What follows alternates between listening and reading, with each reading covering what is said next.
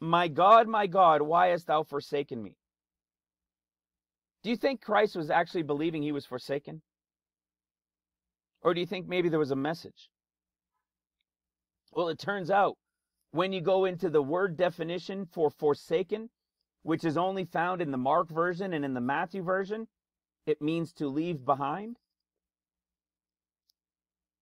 Hello. You see, if Luke's is the bride, so the first will be last, the last will be first. Matthew, Mark, Luke will become Luke, Mark, Matthew in the Synoptic Gospels. What do you think they're going to be crying out? The purple and the scarlet. My God, why have you left me behind? They're being left behind. They weren't prepared. They weren't repentant. They weren't diligent. They weren't loving and seeking the Lord, loving their brothers and sisters. They weren't as Enoch was. These are incredible, incredible pieces to understand. But as you guys know, these are just the tip of the iceberg, right? We were talking about even, how about this one? We'll touch on, well, we can even touch on, I'll probably just be going all sorts of areas. So how about this one that we've talked on many times, Jonah? This is one that stumps everybody. How could they be the same story if in Luke chapter 11, with the story of Jonah, Jesus says he, as the Son of Man, is going to be a sign as Jonah was. Well, what kind of sign was Jonah? He was a 40-day warning to Nineveh. This hasn't happened yet. It was prophetic. It has not happened. When Christ resurrected from the dead, he wasn't going around warning for 40 days. When Jonah warned for 40 days, it was at the end of those 40 days, bang, they were going to be destroyed. Not 30-some years later, which wasn't even 40, by the way. You see? It never was fulfilled yet. This is what he's going to fulfill when he comes for 40 days after the escape and the wedding that's going to take place during the 50 days. How about when you go to Mark and you see the difference with the story of Jonah? This is where everybody gets stumped up. Listen to this. They sigh deeply, and he says, why does this generation seek after a sign? Verily I say unto you, there shall be no sign given to this generation. And he left and entered in a ship and he left. People have never understood this. This is how powerful it is that I'm telling you right now. This has never been understood for centuries. People use these scriptures here to tell you that this book was written by men, not directed by the Spirit, and that it's corrupted because look at what Mark said.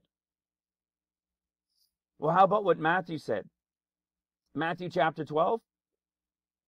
In Matthew chapter 12, he tells them that no sign shall be given except the sign of Jonah the prophet, and that Jonah was 3 days and 3 nights in the whale's belly. So shall the Son of Man be 3 days and 3 nights in the heart of the earth. So what has the world of church told us?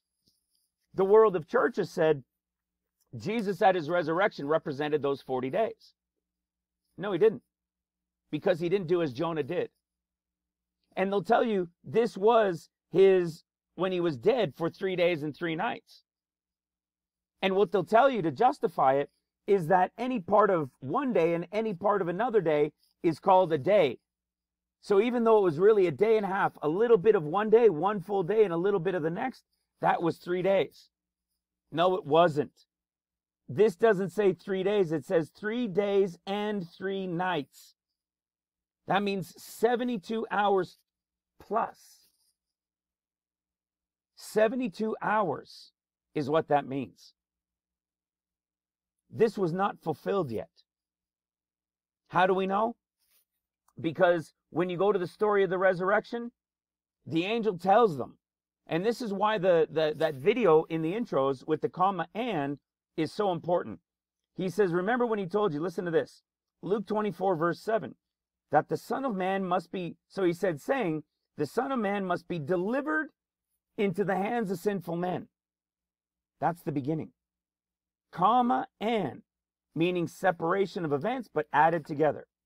Be crucified, comma, and the third day rise again. You see, he wasn't 3 days and 3 nights in the grave. It was a little over a day and a half. There's no way to justify saying the third day he rose again when the entire story of the third day when he rose included him being taken into the hands of sinful men, being crucified, then being put in the grave and resurrected. That is not, even the entirety of these events was not a full 3 days and 3 nights, let alone being in the grave for a full 3 days and 3 nights. This has stumped people for centuries. But you know how it can be justified? Because everybody reads from the Gospel of Matthew. That's why that video on It's All Because of Matthew is so important. When your entire foundation is from Matthew and it's written to the Jews, which most of the world knows, they're learning from the perspective of the Jews. So Christians that talk about pre-trib or mid-trib or post-trib, the reason they're doing it is because they're learning from Matthew and they're saying the 7 years of tribulation is to the Jews. Well, they're right in where they're thinking. The only problem is because they never understood who Mark was, they think the tribulation is only 7 and that they go pre-trib. You see, what they don't understand, that means they're at the end of Mark and Matthew's time is about to start. The end of Mark is the rapture of the great multitude between the 6th and the 7th seal. And when that's over, guess what happens? 7 years of trumpets is to Matthew. And that's why when you read at the end of Matthew's discourse, or at the first portion at the end of Matthew 24, at the coming of the Son of Man, that is post-trib. But the group at the end of Mark were the ones that went in the great multitude rapture. That was the end of seals. The ones that go before it all begins is Luke's group. And that's why Luke's discourse is so much more different than Mark and then Matthew's. You see,